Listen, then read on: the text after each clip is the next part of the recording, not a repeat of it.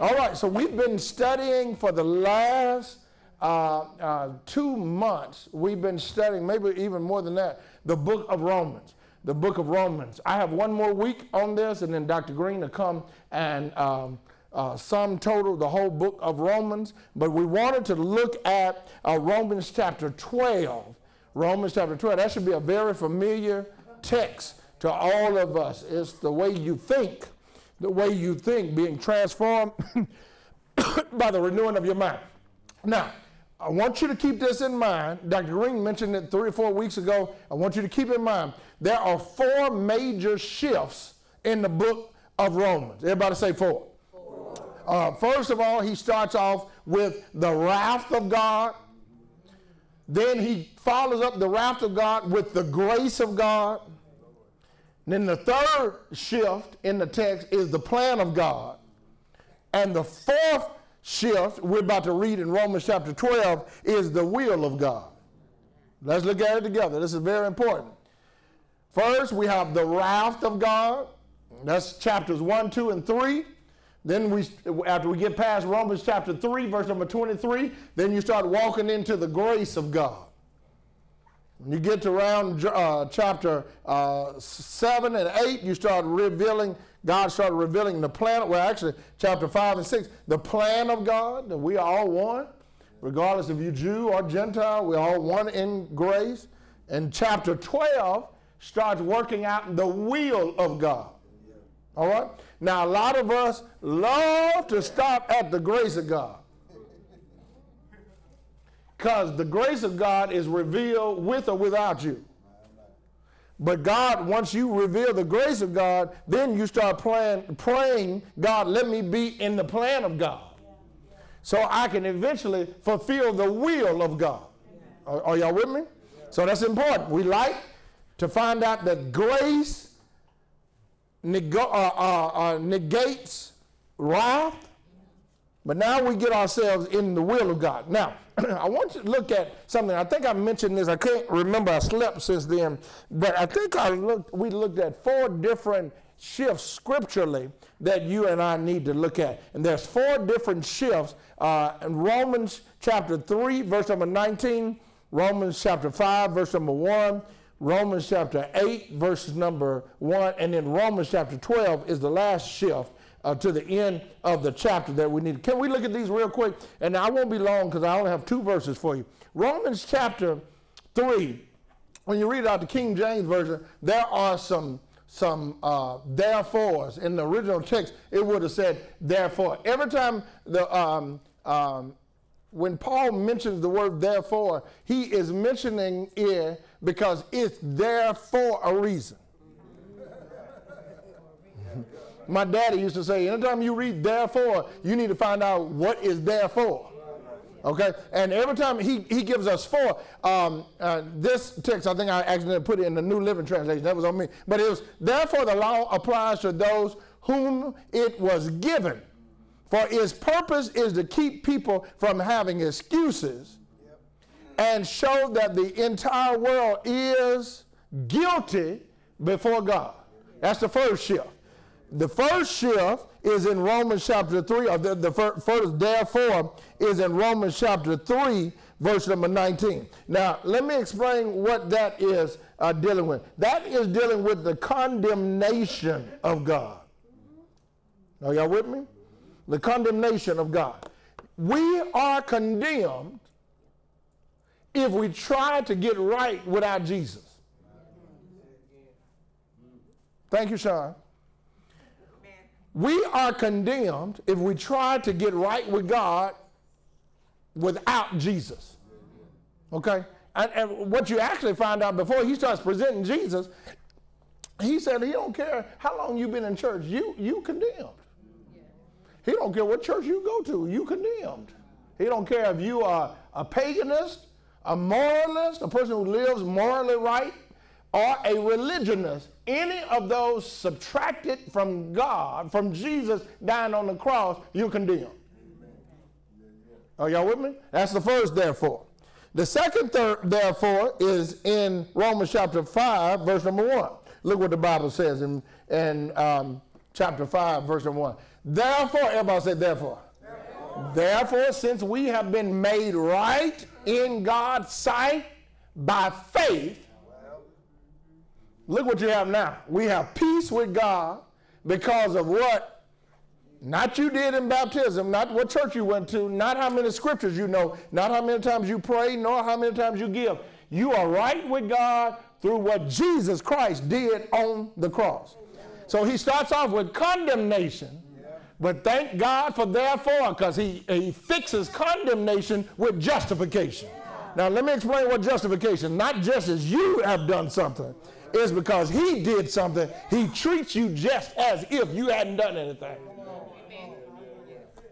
Are y'all with me? That's why a Christian can't be arrogant, because you know you're wrong. You were in court and you were guilty on all 38 charges. Yeah, you paid the hush money. Okay, y'all gonna sit there. You were guilty. And in fact, I had more than 38 charges. I had a life full of charges. So I was guilty. I had been found guilty, but before the gavel came down, Jesus stepped in. And that blood was still dripping from the cross. And said, yeah, he's guilty, but my grace abounds even the more. Are y'all with me? And just because you have received Jesus through faith does not mean that you're still not in a sin state. Because Romans 3:23 says we're still trapped in this body. You still mess up. But thank be to God for his grace. So first of all, he starts off with condemnation. Then he goes to justification in Romans chapter 5, verse number 1. And then Romans chapter 8, look Romans chapter 8. This is a text that you and I really need to work on. And I'm sure Dr. Green will really dig into it. Because we have trouble in our theological context dealing with this text. So now, or therefore, there is no condemnation for those who belong in Christ Jesus. So look what he does. Now, it's bad to be found guilty and you don't have to go to jail, but you still got a record. So what this does, Romans chapter 8, verse number 1, verse number 8, chapter 1, not only deals with condemnation, not only deals with justification, but what Jesus does on the cross is he exonerates. Richard Miles, Brother Richard Miles, he came and preached for us years ago, about 4 or 5 years ago, and he was found guilty of a life sentence for murder. Back in 1978, he was walking home from McDonald's where he was working. A police officer pulled up and handed him a gun and said, let me see how this gun fit in your hand. Had his fingerprints in it, and he was convicted of double murder. Had a full scholarship to go to Prairie View, and when it all came out, the forensics came back and they found out that the police officer had lied, and all of a sudden, because of some law students out of Duke, they worked through it, found out that this police officer had done that to many other people. Isn't it amazing they never go back and put that person in jail? For everything you're going to give me, you should have gave him. But anyway, it's Amos chapter 4. But he became free. But when he came here to preach, he said being free from prison meant nothing until they cleared my record. He said it was 4 years after I had become free from prison that I was able to be free. Now, I could walk around and do what I wanted to do, but everywhere I went, they would pull up my record because it hadn't been expunged. You missed it. To be free in Christ, but everywhere you go, somebody keep pulling up your sins and still making me free guilty. That's why you shouldn't keep repeating to yourself what you've done. The grace of God has expunged everything that you have done. You ought not keep doing it.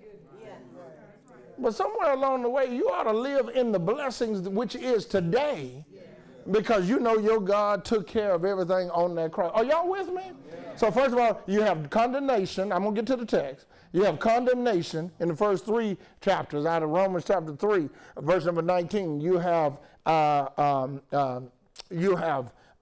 exoneration in Romans chapter 8, verse number 1. You have justification in chapter 5, verse number 1.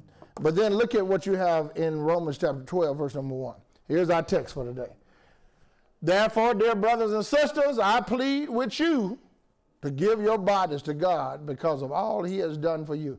Let them be a living sacrifice. So we go from condemnation to justification to exoneration to consecration. Chapter 12, verse number 1 is consecration. Let's look at Romans chapter 12, verse number 1. All right.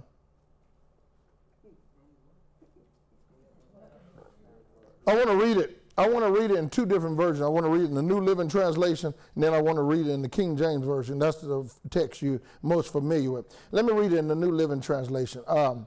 And so, dear brothers and sisters, I plead with you to give your bodies to God because of all he has done for you. Let them, your bodies, be a living and holy sacrifice, the kind he will find acceptable. This is truly the way to worship him. Isn't that amazing? It says the way to worship him. So worship is bigger than Sunday. It's a daily thing, isn't it? How do I worship God? Because I present my body as a tool for God to use. So here's the challenge. Don't copy the behavior and customs of the world, but let God transform or metamorphize you into a new person by changing the way you think. Then you will learn to know God's will for you, which is what will is good, pleasing, and perfect. Isn't that beautiful? Let's read out the King James Version for you old-time biblical scholars. I beseech you, therefore, brethren, by the mercies of God, that you present your bodies a living sacrifice, holy, acceptable unto God, which is only reasonable. And to be not conformed to this world, but be ye transformed by the renewing of your mind, that you may prove what is good, what is acceptable, and what is a perfect will of God. All right, let's talk about it for a second. You got to remember, Paul is preaching to all of us, or teaching or sending a letter to all of us. But I want you to look at the audience. They would understand what it means to give a sacrifice, because they're still under a temple system, okay? And one thing I love about the Christians at that time, they were not like us, who when we find something new, we separate ourselves.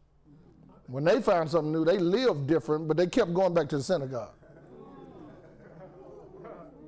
When we think we got the truth, we remove our truth from everybody who we don't think have a truth. You know, I found out you don't really know what truth you have if you're only willing to talk about the person or talk with the person who has the same truth you have.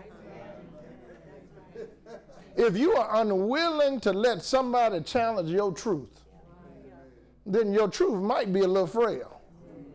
I like to talk to everybody. They would believe in Jesus. They got most of the Romans who are, Paul hadn't made it there. Paul is one establishing churches all across what this would be known as the uttermost parts of the world. So they would gather together, but they had no problem going back to the synagogue to listen to the word of God. All right? The system didn't dictate their behavior. Are y'all with me? So what they would do is, because sometimes you got to go back in the fire to get other people out. So they would go back. So they understood the concept of a sacrifice. A priest would give a sacrifice on behalf of the sins of the people. Y'all remember that? in the book of Leviticus and Exodus? That was to roll your sins back. So now, if you don't need that anymore because Jesus forgave you of sins, what's your sacrifice? Paul said you still got to give a sacrifice. But your sacrifice is not dead, it's living. Are y'all with me? Y'all stay with me now. What do you mean a living sacrifice? Paul, how do I get, so I don't have to go buy a bull and a goat that's being overcharged in front of the temple anymore. So if I still got to give a sacrifice, how do I give it? Paul says when you wake up in the morning, you present your body as a living sacrifice. Now let's talk. Can we talk about that for a second? How do I present my body as a living sacrifice? I got to beat myself up so I can present what God intended. The Bible talks about you got to kill yourself. What am I killing? I'm killing that stuff that's killing me. Killing anything that subtracts me or puts me not in harmony with God. This text tore me up this week because it tore me up because I don't know how well I'm presenting my body. Now don't always go towards a sexual behavior. Ain't none of that. Everybody's sleeping at 3:15. We go to bed early. Ain't none of that. But am I eating right? What's my conversation look like? Because I want you to catch it. You can present a front on Sunday but still be corrupt internally. Is your mind wrong? Are you gossiping? Are you talking? Are you deceitful? Do you say one thing to one person and then say something else to somebody else? How are you? Do you hate people? Because you can get up there and say, our God is an awesome God, but you ain't presenting nothing because your mind is playing tricks on you. Yeah. So what he says in the text, he says, I beseech you therefore, brethren and sisterin, by the mercies of God, that you present your bodies a living sacrifice, holy and acceptable. So look what he said. First of all, he says living. Everybody say living. A living sacrifice is a deliberate, ongoing sacrifice given over and over. Now let me tell you what the problem with the living sacrifice. It's easy to deal with a dead sacrifice because it won't move. Are y'all with me? The problem is some of us put ourselves on the altar, but we squirm off. Everybody in here, have you ever said, I'm going to recommit? Yeah. The only reason you got to recommit because you uncommitted. I'm going to get my life. How many people have made deathbed confessions? Lord, have you ever been so sick that you said, Lord, if it been thy dwelling place through all generations, before the mountains were made, they're going to have to give me a key. The elder's going to give me a key to the building because every time it's open, I'm going to be in the house of prayer. And that lasts for a month. And then you say, because a living sacrifice is beautiful, but a living sacrifice takes daily decisions to present myself to God. Are you with me? So it's deliberate, it's ongoing, it is living, and it's done for a lifetime. So I don't care if you're 90. You wake up in the morning and said, God, help me present myself. Why do I have to present myself? Because God's presentation needs your body. Okay? Because if I'm the hands and the feet of God and I'm negative, what am I presenting God as? If I'm deceitful at work and talking about folks and manipulative and trying to mess up folks' jobs, what am I presenting? If I'm a bad neighbor in my neighborhood, what am I presenting? If I'm hating people and not treating folks right, I'm presenting God as a negative God. Because if he is capsulated in who I am, I ought to be presenting him with joy. You know why I know that? Because it says in verse number 1 of Romans chapter 12, I beseech you therefore, brother, by the mercies of God, that you present your bodies a living and holy sacrifice, which is your reasonable service. How do I present myself? I present myself by reminding myself of the self that God got me out of. How can I wake up in the morning and have joy? Just remember what the Lord has done for you. Just remember how he has blessed you with good decisions and the decisions you made that were bad. And he worked all of that out, Romans chapter 8, verse number 28, to the praise of his glory. The decisions where people told you no and you wanted to say yes. The house that you didn't get, the job that fired you from, the car that they rejected you from, the relationship that you wanted that God didn't let you ever down, and you got to do that gumbo and look at it. Had it not been for the Lord on my side. So when I look at everything he's worked out in this tapestry of my spiritual being, and he has presented my life as glory to him, I ought to be able to wake up on a rainy morning and say, glory be to God. How can I serve you today?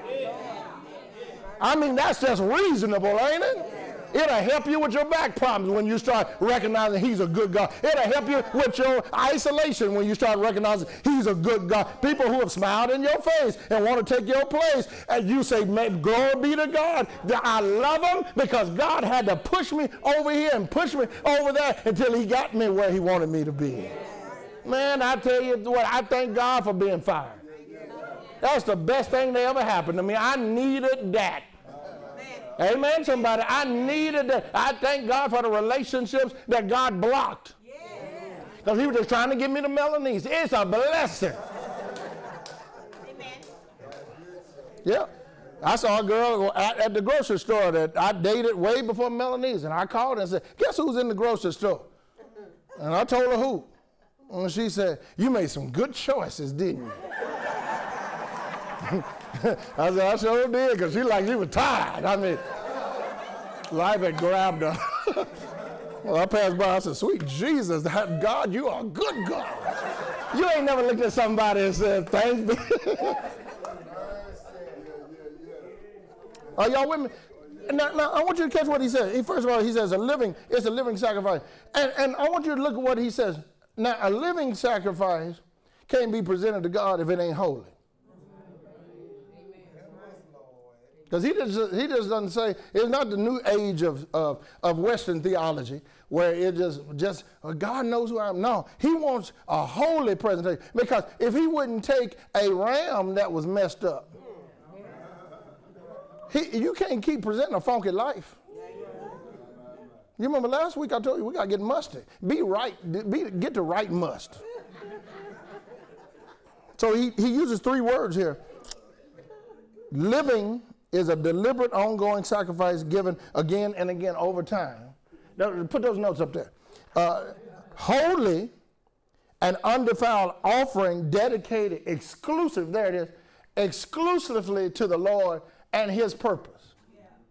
Okay, so y'all remember they would get the goats and the rams or the lamb, and they would pull it out. Well, they had lambs that were set aside just for sacrifice. What he's actually saying is, since your money doesn't impress God, since your titles don't impress God, your degrees don't impress God, where you live don't impress God, what impresses God is when you present a life that's holy, that you set aside for God. Do you view your life as set aside for God?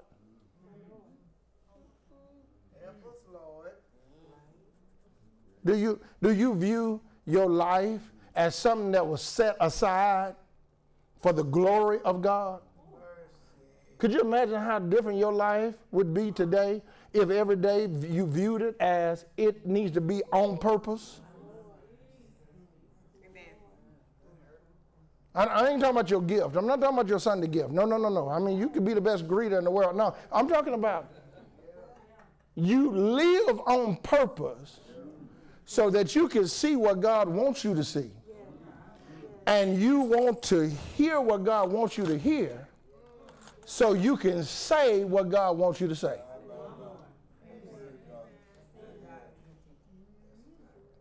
So you want to know why the church, you don't raise your hand, but you know why the reason a lot of our children don't go to church anywhere is because we have trouble. We good living, but it's the holy. You can tell where you stand with God by watching your children. Let me sit that down for a second. I know mine is still young, 18, but I pray that he presents his life because he saw more than just Sunday. Man, I would be a failure. Forget having a packed out church. If Blake didn't believe, because he don't believe because of what he hears on Sunday. No, he just think that's what daddy does.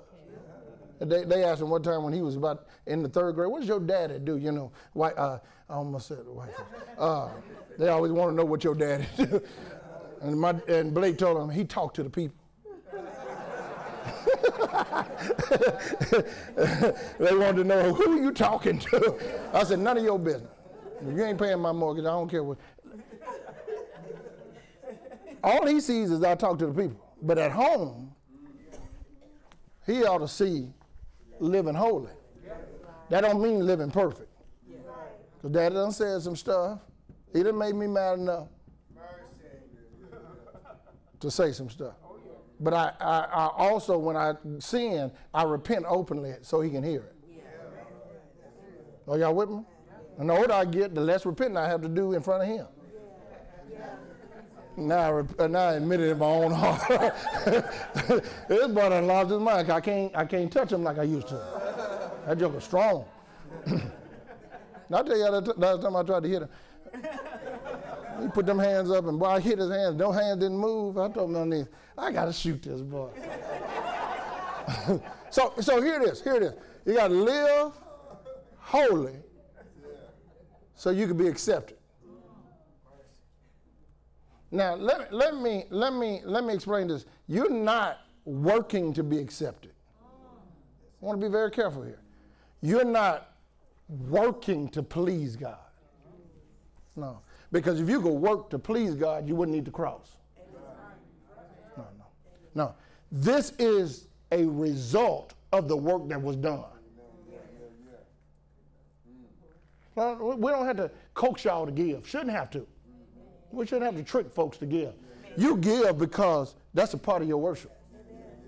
Because you look back over your life and see what God has done for you, and you can't help but to present.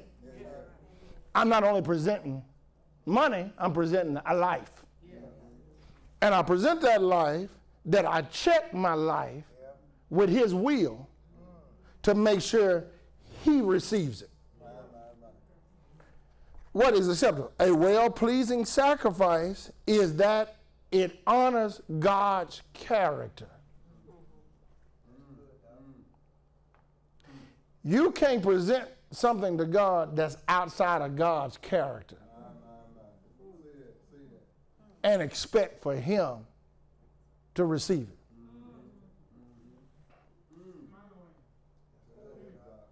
It's some things when they bring up something about a person, you reject it because you know the person's character. I hope if somebody came to you and said, Pastor chasing women, Sister James would say, oh no. Why are you looking down? Look up. Look right at me. Not Pastor. Why? Because you should know my character. It's something you ought to reject. Because trustworthiness over years. Now, if you keep hearing it from different people, you might want to check it. People who has not corroborated their stories. Any gift you give to God ought to match God's character. So I can't hate and present a gift to a loving God. I can't cut people off and present a sacrifice to a long-suffering God. I can't be negative and step in front of a joyful God. I I can't be creating chaos and present a gift in front of a peaceful God. Yeah. So everything I present to God ought to match his character. Amen. If you don't know his character, read his word. Yeah. If you go back to Romans chapter 8, if you go back to Romans chapter 3 and Romans chapter 5, you find out he loves you even before you did not love yourself. Amen. That's the character of God. He wants to have fellowship with you. He wants, but if you are living a life that does not match his character, you're asking him to accept a faulty gift. Are y'all with me? So every day you got to wake up, not just on Sunday, not on May 18, May 19, saying, Lord, this is my day to sacrifice. No, every day you ought to wake up in the morning when God wakes you up and say, how can I sacrifice for you today? How can I please you today? Did you make God smile today? Are you with me? Okay, so here it is. First, verse number 1 says, and I'll let you go. I beseech you, therefore, I beg you, brothers and sisters, by the mercies of God, that you present your bodies a living sacrifice, one that's holy unto God, which is your reasonable service. I love that part when he says, that's reasonable. That's simply the word. That makes a lot of sense to present.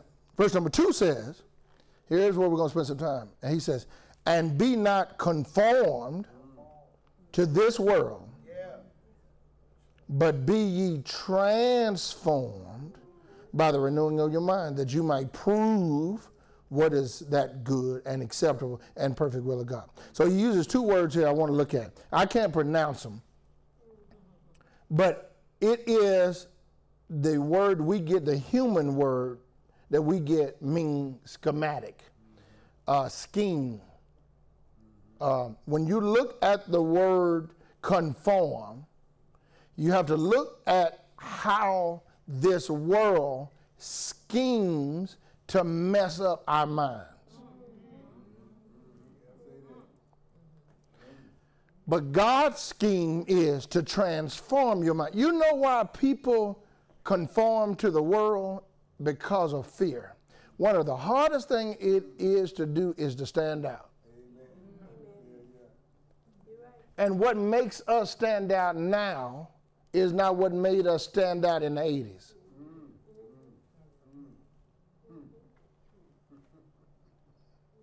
You might be confused on what I'm saying. Let me give you a case in point. When I was growing up off of 5028 Jade, Miss Hill lived next door, could come outside and tell everybody, go home. Now we might mumble under our breath, but we would go home. You know what I'm saying? She could chastise us and whoop us. Everybody on the street had the right. Because you trusted everybody. But now, because we are being transformed to the world, we don't whoop our kids, we talk to them. Well, they're expressing themselves. You express yourself when you get grown. There would be one expression at my house. You catch what I'm saying? When you get your own mortgage, express yourself all day long. But here, you transform by what you think, but not what you say. Now, let me, it was rare to hear people living together before they were married when I was in the 70s. Now it's rare.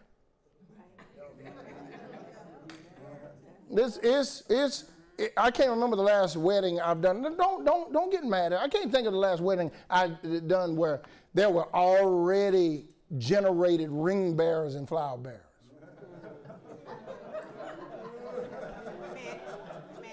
You'd have to go look for a cousin. Have I gone too far, Mama McCracken? She's scratching her head already. You'd have to go way out to look for somebody. It's all in the family. What are you saying? The world has normalized wrong. We ain't never had to convict a president. Well, we ain't never had one like this one. I mean, if we getting worse and worse, and I ain't saying another one is bad, but I'm just saying somewhere along the way you ought to have some type of standard of morality that So because we don't read the Word of God anymore, the standard becomes the world. That becomes the standard. And so what's so good about the standard of the world, you don't have to stretch to reach it. You just get up and live, and you have met the standard. But when you read the Word of God, you find out there is a better standard, and this standard generates peace. Are y'all catching what I'm saying? So what he's saying is that when you know the schemes of the world and you see the plan of God, your reasonable service is to do what God has said. That's why we are believers. We are believers because we want to go to heaven, but also we are a royal priesthood where God wants to show what it looks like to be 80 and comfortable. That's what a good life of good decisions have made. It is well with your soul. You don't let stuff fall apart. You don't let stuff knock you out. You are sound in God because you're sound in His Word. And what you do is you present yourself so other people who are younger, who are trying to figure out this God thing, can see your life. And see that standard is an easier standard because it's God's standard. And because you can't expect God to work everything out when you won't believe in what works it out. I'm telling you, I'm not exaggerating. Preaching is getting harder every year. I'm trying to tell you. You know why? Because people don't believe truth. I see it on people's face. When I started preaching 23 years ago, the look of people's face is different than it was when I started. Say, man, Doc, say, man, you know what I'm talking about. I mean, I be talking about just some simple things. Don't lie. People looking at you like.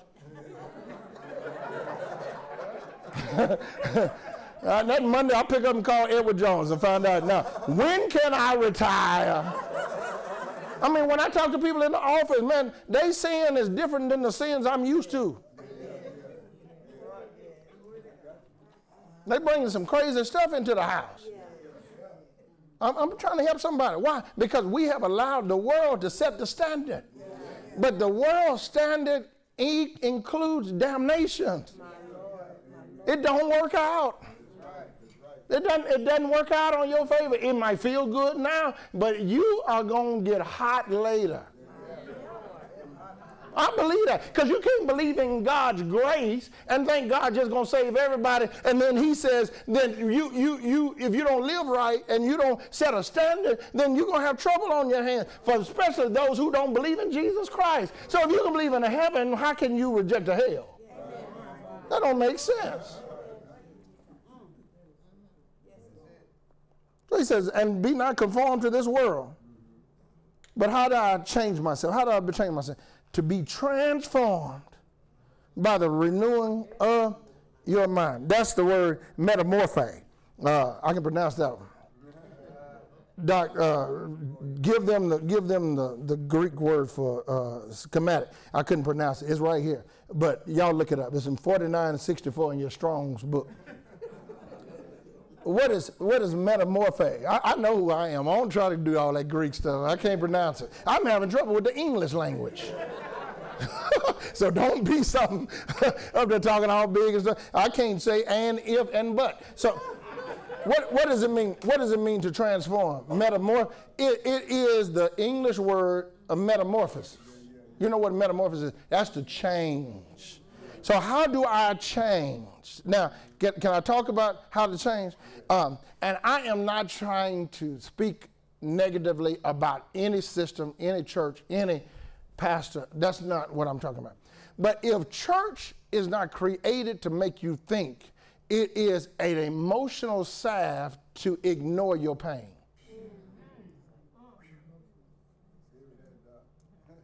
Now, when you come to church, I don't mind us jumping and hollering and running around.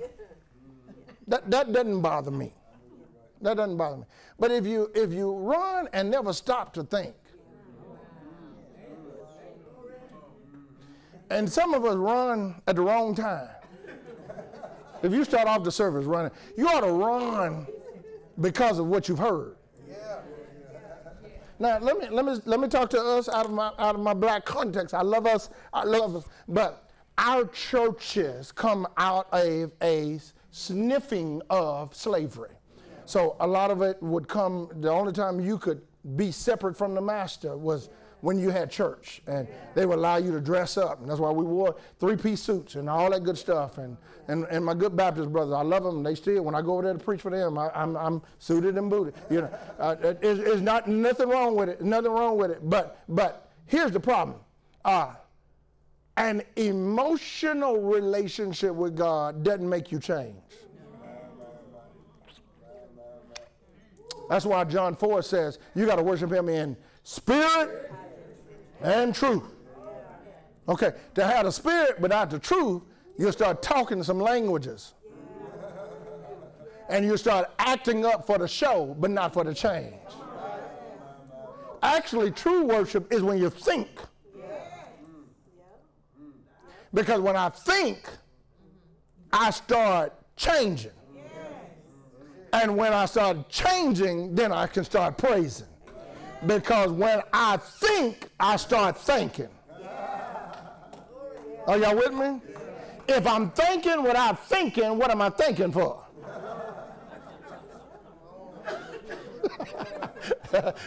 Okay, y'all, what are you saying, Pastor? What are you saying? Here it is in verse number 2. I gotta go. What is it saying in verse number 2? And be not conformed to the world, but be transformed by the renewing of your mind. How should I renew my mind? Go back to verse number 1. Every day.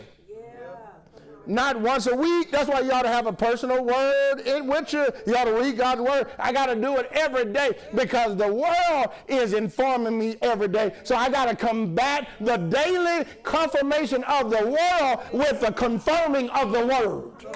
So if you're only getting the word on Sunday, but you're getting the world for 6 days, who's winning? Yeah, how do I know what's winning? What I'm feeding the most?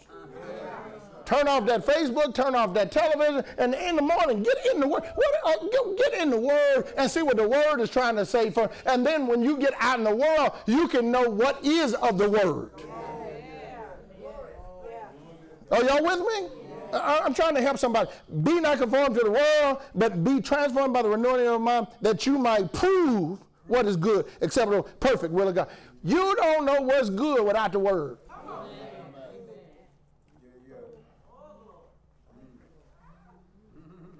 1 John 1:5-6 says, This then is the message we have heard of him, and we declare unto you that God is light. And in him there ain't no darkness. But if we say that we have fellowship with him, but you exuding darkness, you lying. Truth ain't in you. Romans 7:14 says, so the trouble is not with the law, for it is spiritual and good. The trouble is with me. For I'm still human and I'm a slave to sin. Romans chapter 8 verse number 11 says, the Spirit of God who raised Jesus from the dead lives in you. And just as God raised Christ, Jesus, from the dead, he will give you life in your mortal bodies by the same Spirit living within you. How do I beat the devil? By letting the Spirit reside. Not where the money resides. Let the Spirit reside. That means not visit. You got to stop letting the Spirit visit. That's the problem. You let the Spirit visit on Sundays. When the message goes, no, you got to let the Spirit dwell. Y'all know the difference in dwelling? Mama Mackie taught me that. Mama Mackie, good to see you in Mama Mackie, looking beautiful today. Mama Mackie taught me that. Mama Mackie, do you remember that tea you used to make me? Mama used to put something special in that tea. I was preaching real good back then. I used to holler with that, Mama. You remember that? I was giving it all to, because Mama was mixing some stuff together. But I told Mama, take that tea bag out. She said, no, you got to let that tea bag stay in there because there's more to come out. If you just dipping, you got bitter water. But when you let the bag go, it can pull everything that was in there out. Some of us dipping with the Spirit. But boy, if you ever let the bag go, God can get out of you everything he put in you. So look, when you understand verse number 1 and 2, when you understand verse number 1 and 2, you start understanding some questions. Chuck Swindoll gave us, it might have been Chuck, A.W. Tozer gave us some questions that all of this answers. Here's some questions we've all had. What is the meaning of life? Verse 1 and 2. What makes a man or a woman great? Comes out of verse 1 and 2. Who or what determines right and wrong? Comes out of verse 1 and 2. How should one respond when I've been offended? It comes out of verse 1 and 2. What determines a person's worth? Comes out of verse 1 and 2. Why do kind people suffer while cruel people prosper? Comes out of verse 1 and 2. Every question you have about life can be answered out of Romans chapter 12, verse number 1 and 2, because I'm presenting my body as a living sacrifice so Jesus can present me in front of his Father. And I can hear those marvelous words, well done, thy good and faithful servant. Thy good and faithful servant. So what are you trying to say? First, number one, here's your summation. What are you presenting? What are you presenting? Verse number 2, what are you changing? What are you presenting? And what are you changing? How do I change, Pastor? Think. What am I thinking on? What he said. And when I get with what he said, it'll change the way I think. And if I change the way I think, I can present something different.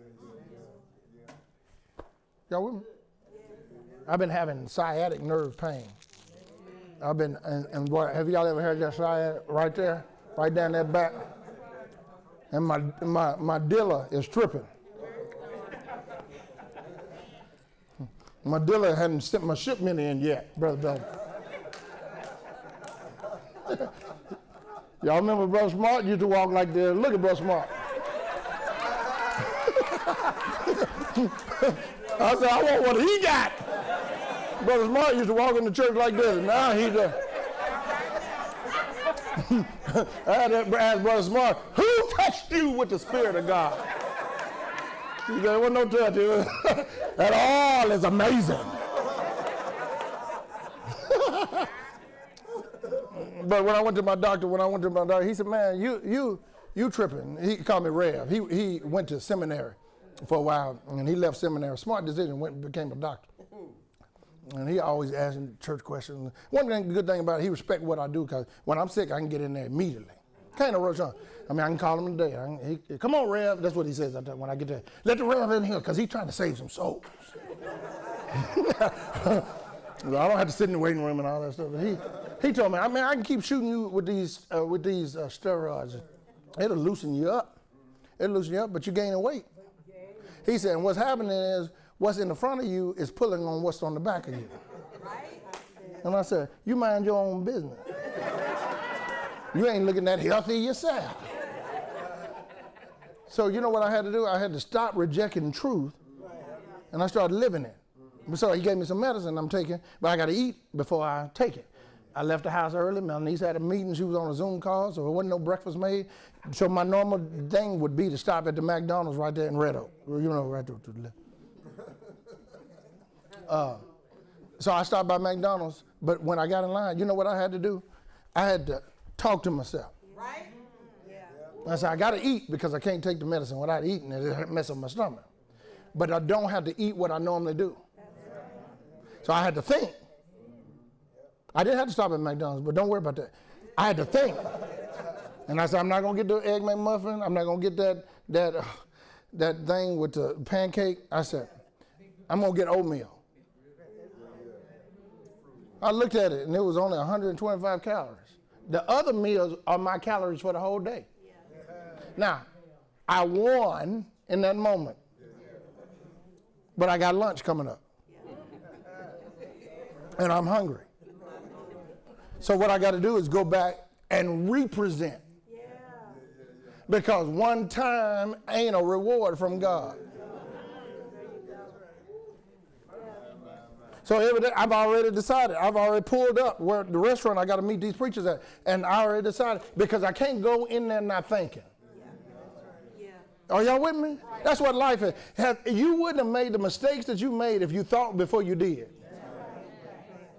You wouldn't have gone where you went if you didn't think. Thinking changes things. That's all Paul is trying to bring to our attention. Think. Because he talks about later on in Philippians, whatsoever things are good, whatsoever things are just, whatsoever things of honest report. Think on these things. And it'll change your whole dichotomy of who you are as a child of God. Amen? Amen. All right.